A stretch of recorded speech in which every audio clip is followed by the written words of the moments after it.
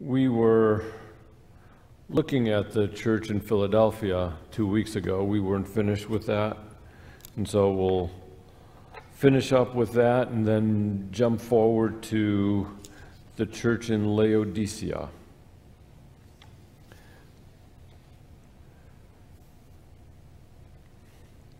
I actually tried to go back over the video that I had made, and do know that I think we're up to date with all the videos. If you go to the Facebook and to Alexandria First Baptist Church, hopefully you'll see the Bible studies on there as well as sermons.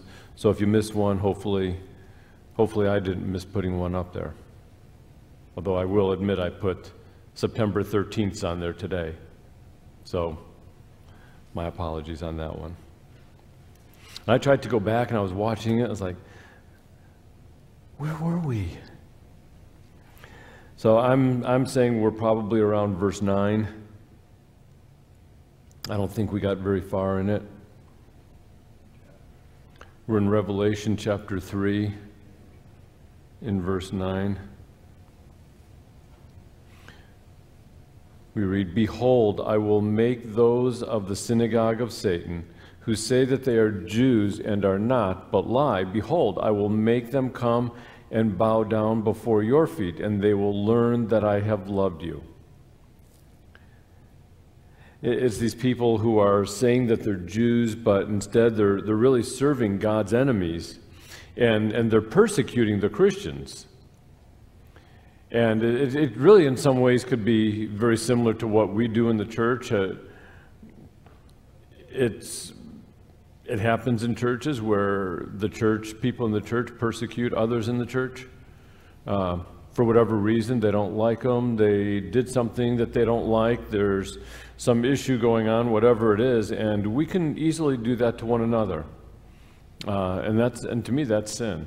And these are people who were imitating Jews. They were getting inside, and yet they were persecuting the Christians. And what I found interesting, because the first time I read this, and sometimes, if you read Scripture fast, sometimes you miss a word, and something just doesn't sound right, and you have to stop and go back. And when I read through this, it says, "I will make them come and bow down before your feet."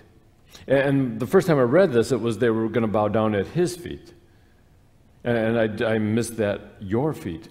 And so imagine your enemies having to come in and actually bow down at your feet. How humbling is that? Think about how difficult it sometimes is to say you're sorry to someone. To go up to someone and say, "Hey, you know what? Would you forgive me? I messed up. I did something wrong." And imagine these people who are against the Christians going in now and having to bow down at their feet and come to the recognition that Christ loves them. That's humiliating. And that's really the call, because they're puffing themselves up. They're acting like they've got all the answers, and at the same time, they're persecuting the Christians, and this is what is going to happen to them. And it's pretty humiliating when that happens, and they learn that Christ loves them.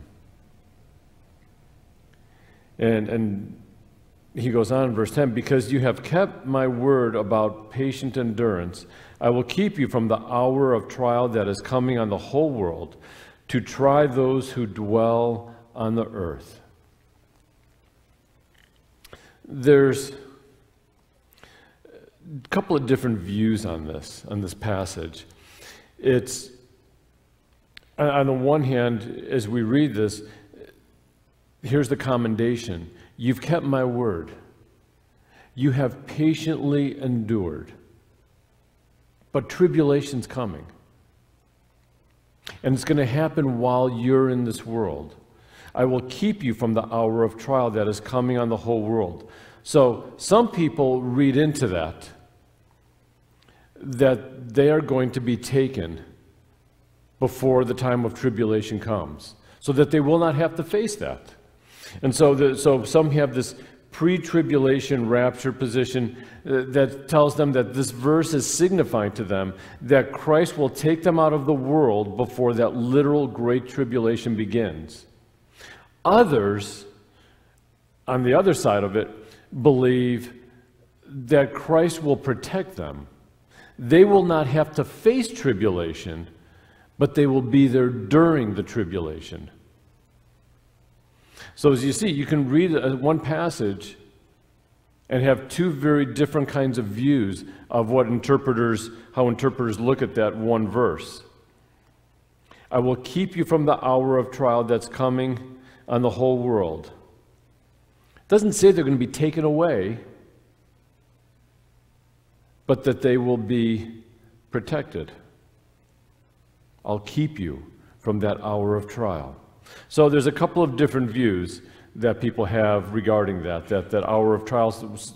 They won't be there because they will have been taken up in the rapture, and others who view it as, well, they'll still be there, but they're going to be protected and they will not have to endure any trials or any tribulations, but the non-believers will have to face those trials and tribulations.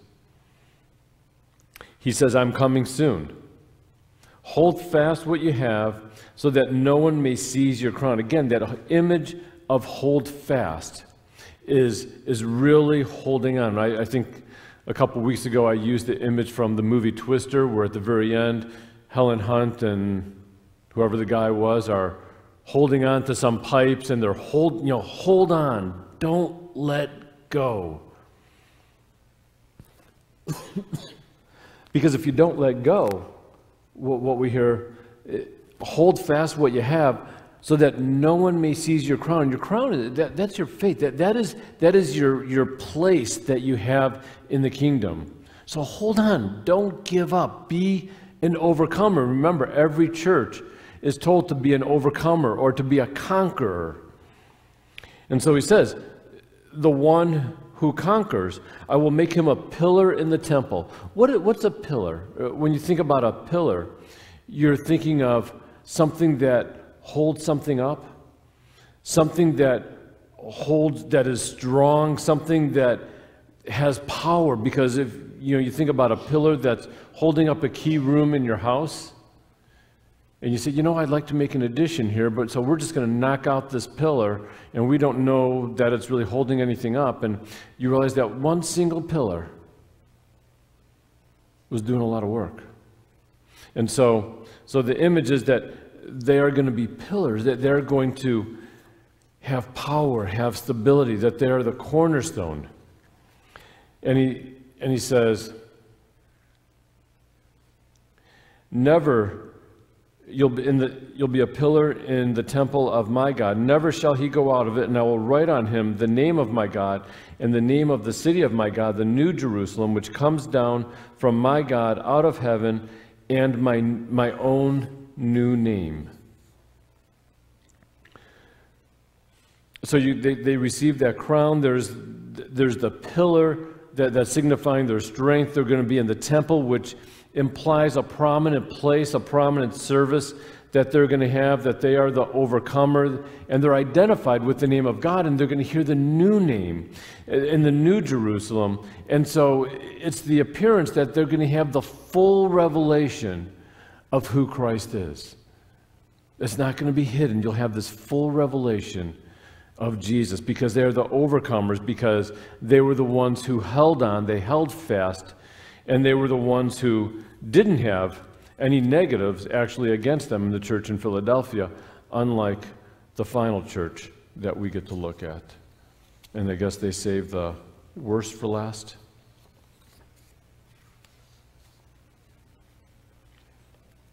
And so we'll move on to verse 14 in the church of Laodicea. The church in Laodicea, just like the church in Philadelphia, was damaged by the earthquake in AD 60. And the church in Philadelphia sought Roman help to do all the repairs that they needed. The church in Laodicea believed that they were self-sufficient, and they didn't want any help. They thought they had it made. They were a prosperous church. The city didn't see it as poor. They had a lot going for it. Laodicea was at a crossroads, and there was a lot of commerce that traveled through there. They were very rich in minerals. They had a big stadium. So there was a lot of wealth. They were known for three main things. They were known for their aqueducts. They were known for medicine, which was an eye ointment, a salve, and they were known for their banking. And they were also known for their fine linens. And the writer, John, is going to play off of those a little bit later as we read in this. And so when we think about this church in Laodicea, they're known for some stuff. They were considered one of the wealthiest cities in the region. And because of that, they didn't want any help when they had that earthquake. There's no words of praise. This is the only church where there's absolutely no words of praise to the church. All the other churches, the other 6 churches, had some word of praise, something that they were commended for, but they have no praise for the church in Laodicea. So we start out, and to the angel of the church in Laodicea, write the words of the Amen, the faithful and true witness, the beginning of God's creation. And so we see the faithful and true witness. He's the true one. In the Greek, what does the word amen, what does the word amen mean? True. It is true. When Jesus said, truly, truly I say to you, he was saying amen. When we end a prayer, and we all say amen, we're saying it is true. It's kind of an echo of what the prayer is. We say amen, it's true. So amen simply means true. And so Jesus is saying, I am the true one. I am the amen. I'm the faithful and the true witness. And that kind of juxtaposes the church, because the church was faithless. There really wasn't a faith. They were inconsistent. He says, he is the beginning of God's creation. And some people will read into that, well, he's the first creation of God, and that's not what it really says. If you actually read the literal Greek would say, he begins the creation of God. He's the one who is the author of creation. He's not the first created one, which would go into heretical theology. So Jesus is the one who began God's creation. He is not the first one who is created. And so he says, I know your works. You are neither cold nor hot.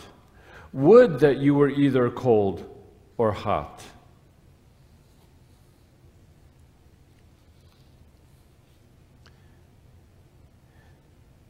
They were lukewarm. Let me just finish this in verse 16. So because you are lukewarm and neither hot nor cold, I will spit you out of my mouth. Have you ever wanted, on a hot day, a cold glass of water? A cold lemonade, a cold iced tea, and you go and all there is, we always have bottled water. It's kind of the thing in our world today. I grew up, there's no such thing as bottled water. But there's always bottled water in the refrigerator. But sometimes there's not. And you want that cold drink of water, and you go and say, I guess I'll just open up this water bottle that's kind of lukewarm. Nothing like a lukewarm bottle of water on a hot day when you've been outside. And you want to spit it out. I love hot coffee. And I can't tell you, if Kelly was here, she'd tell you how many times she hears the microwave in a day. Because I get to work, and I'm doing something, I go take a drink. That's how I get my exercise, walk from my office to the microwave. Because I want hot coffee. Lukewarm just doesn't cut it for me. think about when you eat something, you don't want lukewarm, generally, unless it's a baby. You want cold or you want hot. You want when you're with someone, you want passion. You don't want someone who has no emotion. These people weren't cold, which could be refreshing. They weren't hot, which could bring healing. They were nothing. And you think about life in the church. You think about how the church functions. Don't even think about how the church functions. Think about yourself. Think about our own spirit. Because the church is a reflection of ourselves. Think about when we're lukewarm. We're not cold. Jesus says, I'd rather you be one or the other. I'd rather you be something. Stand for something. Have you ever had a conversation with someone and you don't know where they stand in the end? I mean, it's kind of, I don't want to say they're like a politician because I don't want to be insulting to politicians, but that's kind of what we say. And it's like, I don't even know what they believe. And they kind of dance around faith. When you have an atheist who says, they're more apt to say, yeah, I don't believe. They're just right up front with it. But we're not. We kind of dance around. And Jesus is saying, show me who you are.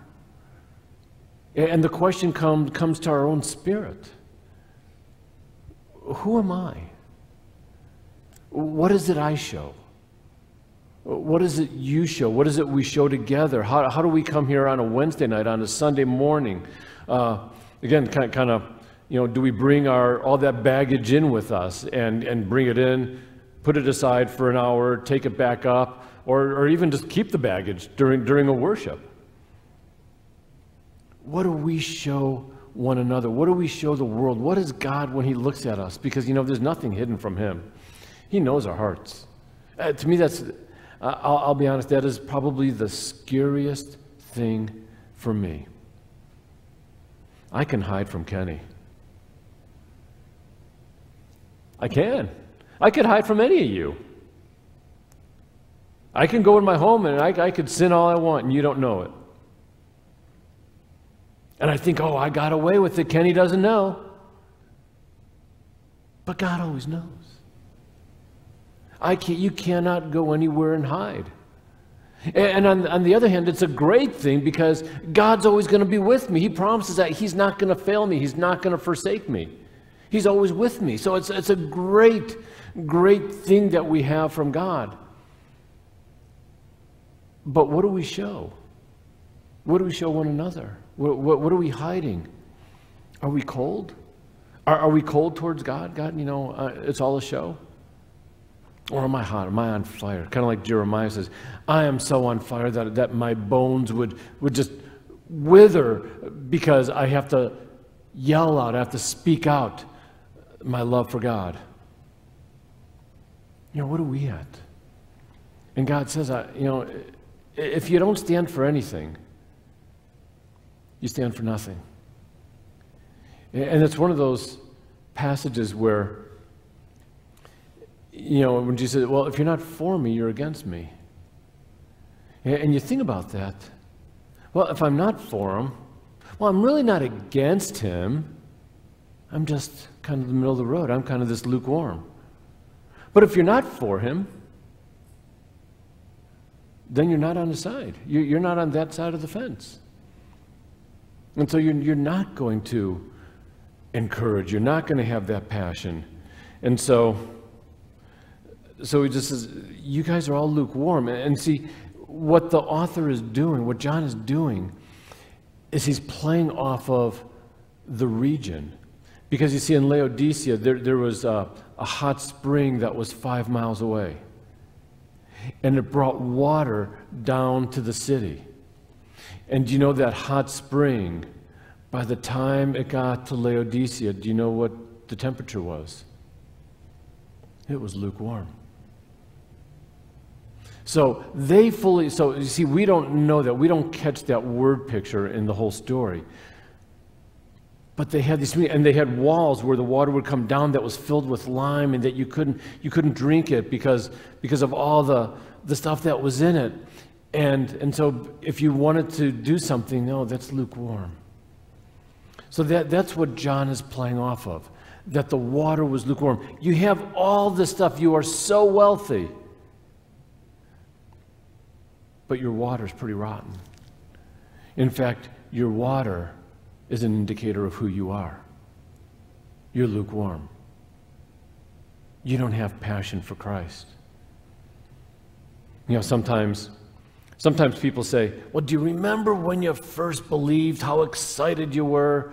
And sometimes there's people who, when they first came to believe in Jesus, there wasn't this, oh my goodness, I'm saved and I've got salvation, and I'm all freaked out and I'm all excited and I'm all passionate, because it was just a steady, and I'm one of those.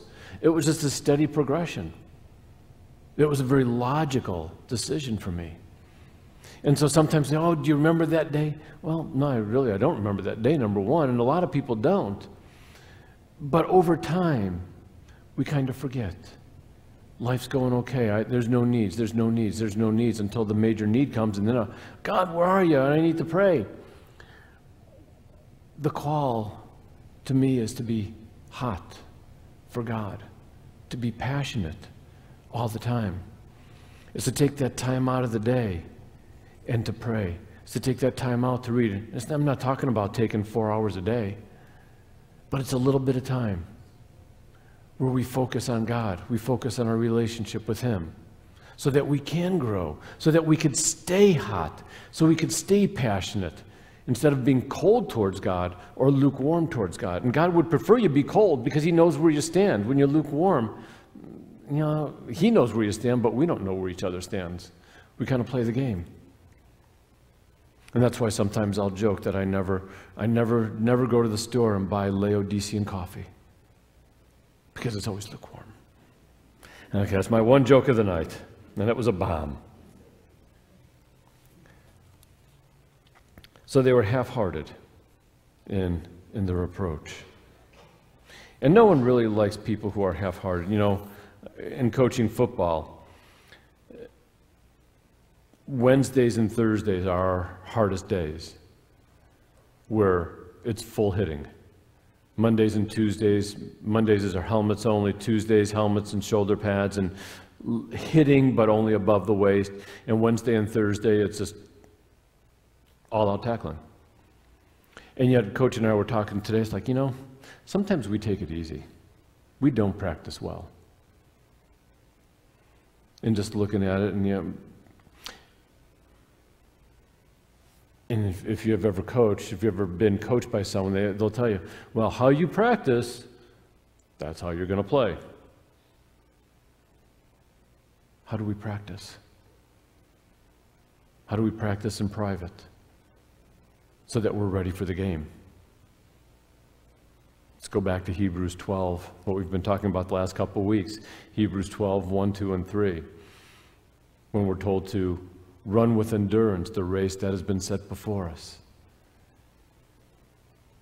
You can't do it lukewarm. You've got to go hard.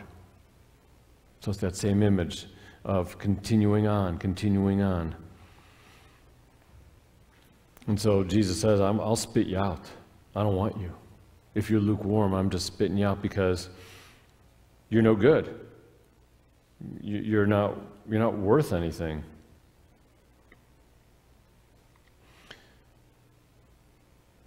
John then says, for you say, I am rich, I have prospered, and I need nothing, not realizing that you are wretched, pitiable, poor, blind, and naked.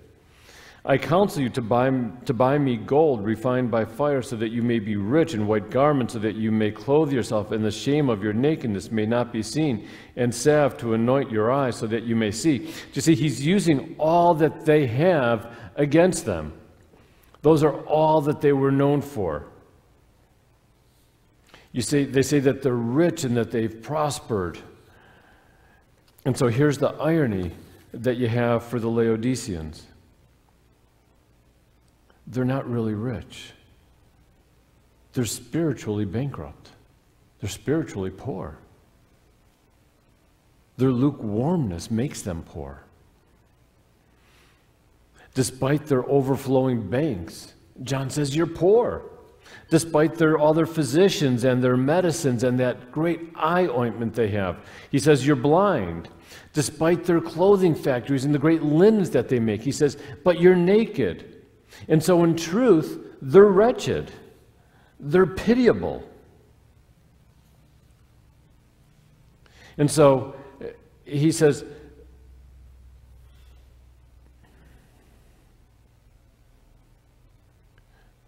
I went back looking at Philadelphia.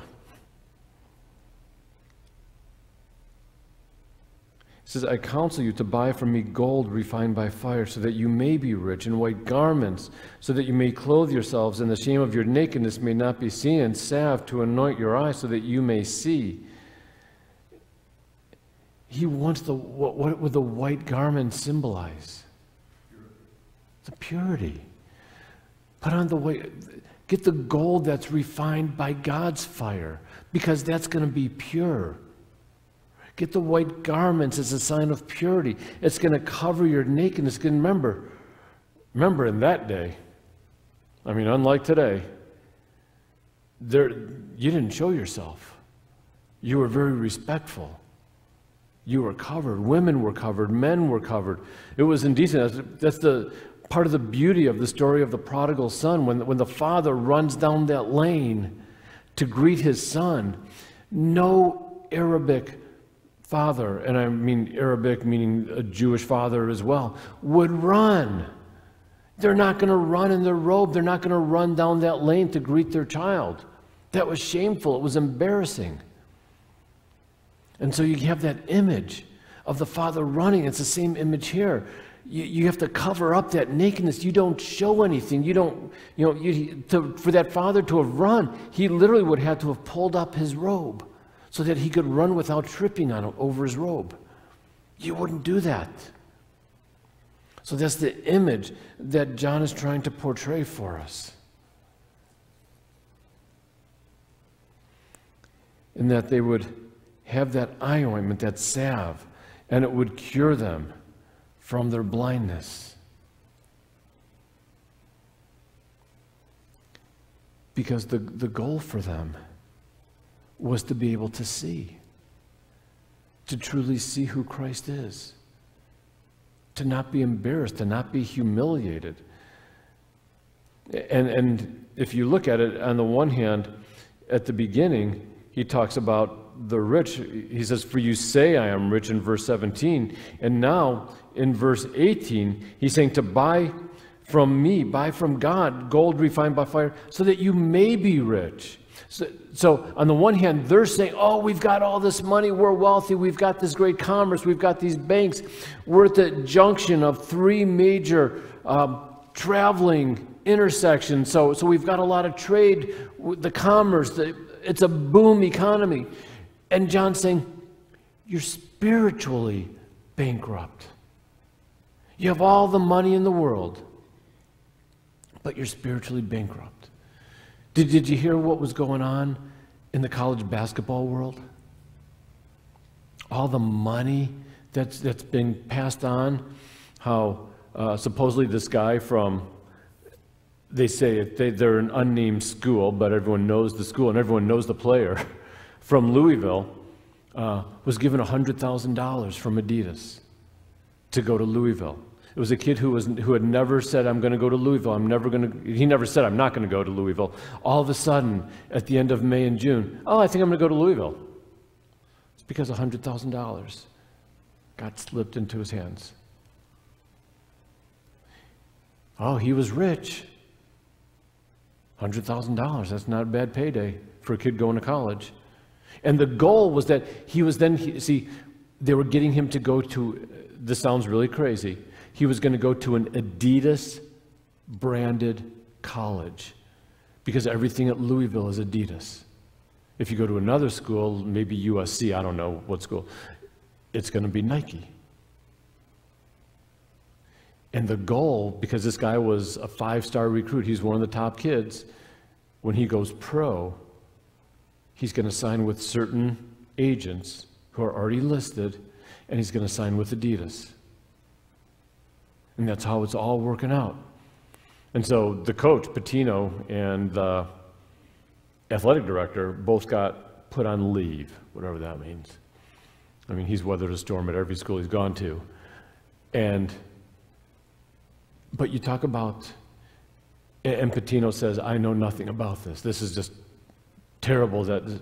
Really? You don't know how you got this 5-star recruit? Really?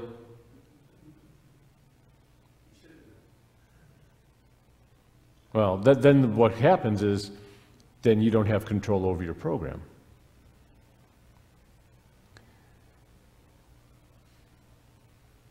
Patino makes probably $6 million a year. Wealthy, but bankrupt at the same time. And if you like college basketball, probably the NCAA finals this year, you might have Anderson University against Taylor University. Because the ramifications of what happens, you're going to have guys who are going to roll because they don't want prison time. So all of a sudden, you're going to get all these guys who are saying, well, Barbara did this, and here's a tape I had when I had a conversation with Sharon, and it's going to get ugly. If you're a basketball fan, March Madness might not be the same this year. I counsel you to buy me gold, like the fire. Is that the word? Well, because the gold is the word. The gold is the relationship you're going to have with Christ. And so you want that because, again, here's the difference. The verse before, you say, I am rich, but you're wretched and pitiable.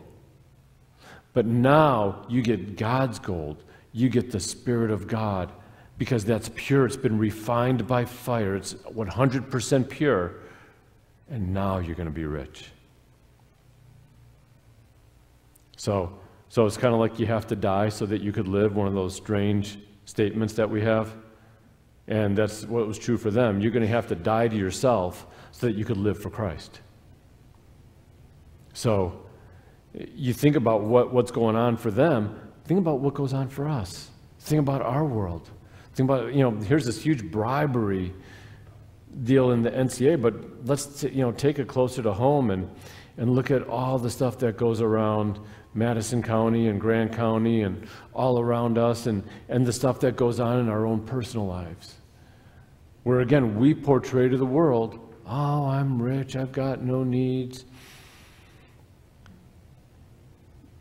And yet we're hurting on the inside. And so it's that same thing that comes to us. And then you look and you see what he says in verse 19, which really goes into what we're going to talk about on Sunday in Hebrews 12. Those whom I love, I reprove and discipline. So be zealous and repent. And so God's words, those are hard words. Just like a loving father, a loving mother. Sometimes you have to discipline your children. Sometimes if you're babysitting, if you're doing something for someone, even as a coach, sometimes, there's some kids, not on the high school team, but other kids who are involved in the program who they're just acting up and acting out, and somehow it got thrown to the high school coaches to have to take care of them. And I got an email today from the football coach saying, if you're working with these boys and they act up, send them to me. I had one coach who had them doing something today, said, I would just make them run hundreds all day. Just to kind of give them some discipline. You guys keep acting up. This is the consequences. We do it in football. Every time someone jumps offside, doesn't matter if it's the offense or the defense, it's 10 push-ups for the whole team. Kenny could go offside. Doesn't matter. We're all doing it. It's the discipline. You're going to have to pay for it. So, So he says, if I love you, I'm going to reprove you. I'm going to discipline you. So be zealous. And the word zealous is a word, it's to have fire, to have passion. It's not, so it's really, I mean, think about it. It's kind of a strange way to think about it. When he says, be zealous and repent. It's almost like, you know, if you're going to repent, it's kind of like I'm going to walk over to Kenny and like, be meek and, oh, Kenny, I'm sorry. Be zealous and repent is like, zoom, run over to Kenny. Run over, and he said, run over to God. Run to God. Be passionate about, be excited about running over back to God and say, God, I messed up. Would you forgive me? God, not just forgive me, but give me the strength, give me the wisdom, give me the know-how to turn from what I've done so that I wouldn't do it again. And continue to provide me so that I don't do it again and again and again. That's what, I mean, again, go back to the beginning when I talked about, we don't like to go over where it said that the people from Philadelphia in the synagogue of Satan, that they would have to bow before your feet. The humiliation. We don't like to apologize. We don't like to ask for forgiveness. But here, what John's saying, be zealous and repent. Because God loves you. You're his child. You are holy. Colossians 3, you are holy and dearly loved. He chose you out of all the possible people in this creation. He chose you. And he loves you. What a great gift. And so, not that we want to run over to God and say, hey, God, I screwed up again. But that's exactly what we're supposed to do. Fall at his feet, humble ourselves, and repent. And then God says, and it's one of the great passages, he says, behold, I stand at the door and knock. If anyone hears my voice and opens the door, I will come into him and eat with him and he with me. Man, you repent, and then here's the opportunity. You now bring yourself back into a relationship.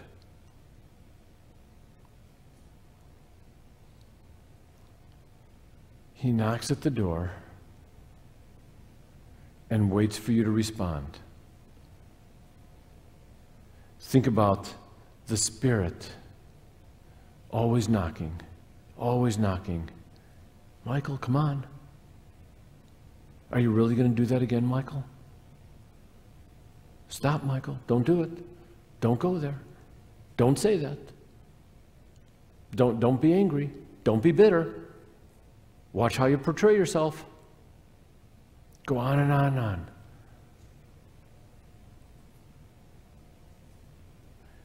I stand at the door and knock.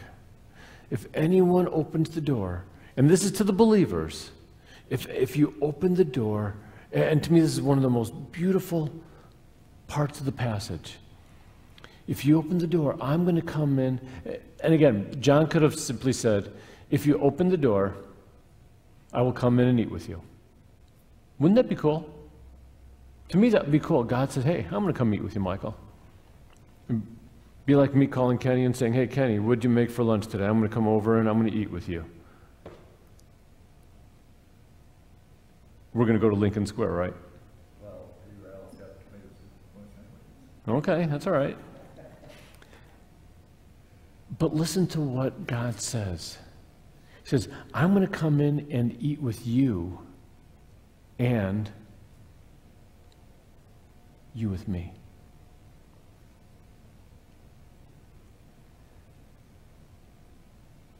we got That, a lot of time Yeah, but I'm actually,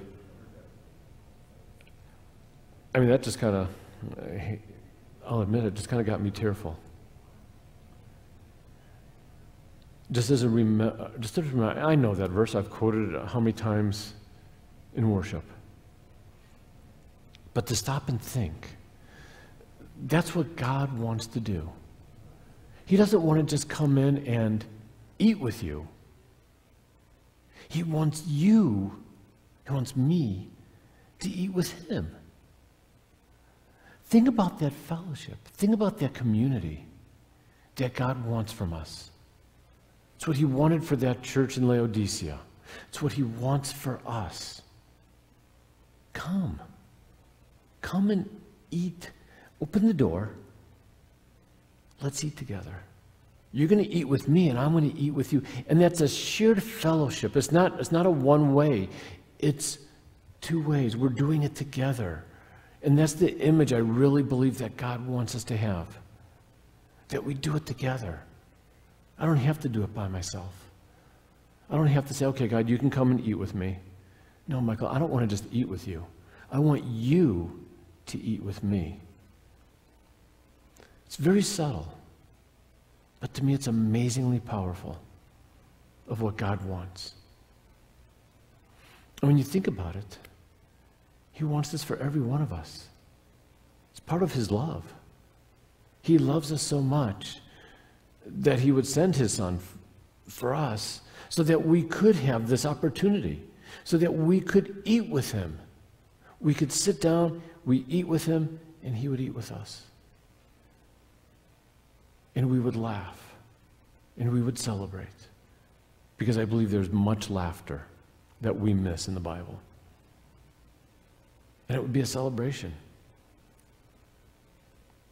And he says, if you do that, the one who conquers, I will grant him to sit with me on my throne, as I also conquered and sat down with my Father on his throne.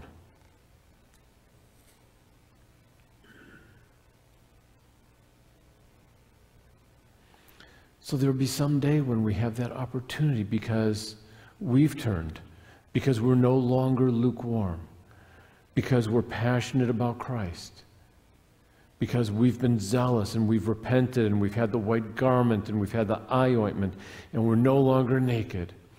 And when God says, hey, let me come and eat with you and you with me. And we've said yes. There will come that day that we'll have the victor's crown. And we get to sit with him. You know, just it kind of, when I read that, it kind of reminds me of those old days when I'd have two little boys sitting on my lap. And not that I am necessarily going to sit on God's lap, but I kind of have that on my daddy's lap, in my daddy's chair. He's going to, you know, I don't know if you ever had anyone kind of say, hey, scooch over a little bit. And you kind of scooch over and they squeeze in next to you. And it's like, yeah, I can kind of picture that. Because it's a picture of intimacy. And we sometimes we say, let's hold off on the intimacy stuff. But it's powerful intimacy that we will have with Christ. We can have it here, but what it's going to be like in eternity, it's going to be beyond our wildest dreams. And so he ends in verse 22, he who has an ear, let him hear what the Spirit says to the churches. And the same is true for us as well. If you have ears to hear, then hear the message of Christ. Not just to turn to him and say, oh yeah, I believe in you, but to not be lukewarm, to let go of whatever it is that holds us back. Because what holds us back stops us from really being hot, passionate, zealous. And we let all that sin. Again, you guys are going to get tired of Hebrews 12 because I'm going to keep throwing it out there. But of the sin that clings so closely, the sin that ensnares us, that easily entangles us. Get rid of it. Because if you get rid of all that baggage, then what do we have? We have Christ alone. And we've been refined by the fire. And we come to Christ as we are, pure. That's how he sees us. We're created. We're made whiter than snow because we've repented. So,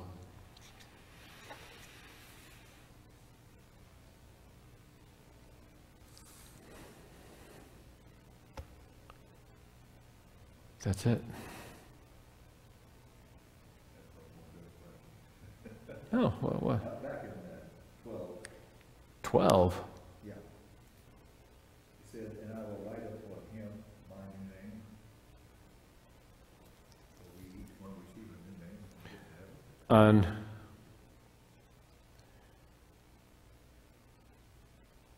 And I will write on him the name of my God? Is that what you're saying?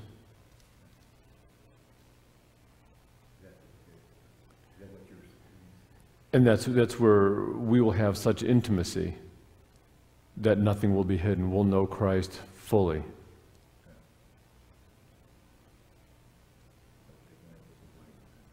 Okay.